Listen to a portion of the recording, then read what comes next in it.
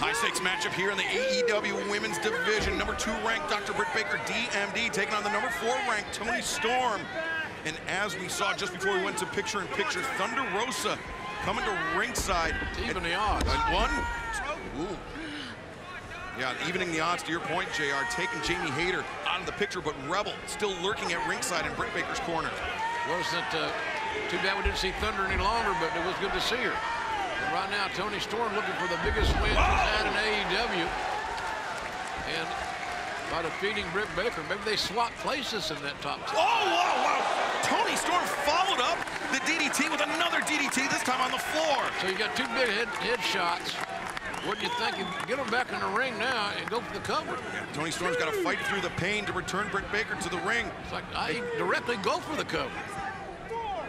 But we saw Toni Storm endure quite a bit of punishment in picture-in-picture. And that may cost her right here because she had an opportunity to cover and didn't follow through, couldn't follow through. The German suplex sent Britt Baker for a ride. Toni Storm's got a very sound, good wrestling game. She's a big win or 2 away from getting the recognition that she believes she deserves. High velocity hip attack in the corner.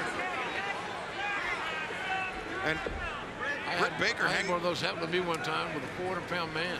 Britt Baker hanging on to that bottom rope. And a lot of impact there. You see that? Toni got a nice run at her. Yeah, and referee Paul Turner checking on Britt Baker.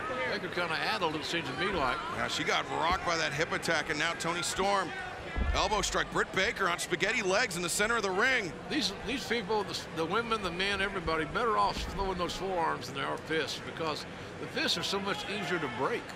That's why the palm strikes are so effective. And Toni Storm, oh! Look at this, Britt Baker was just playing possum. 1, 2, no, so close! Thinking all the time is the doctor. Britt Baker had everybody fooled on that, including Toni Storm, and she's gonna steal it, no! And that was beautiful. Beautiful execution there by the doctor. She's putting that glove on as if she's got something else in her mind. Britt Baker thinking lockjaw after she got everybody hook, line, and sinker. And, oh, went for the lockjaw, but Toni Storm. She slipped out the back door, did Toni Storm, had that well scouted, had a counter for the lockjaw. German suplex, and now Toni Storm, 0! The spike pile driver. The leg is hooked, and Toni Storm wins! Toni Storm beats Britt Baker.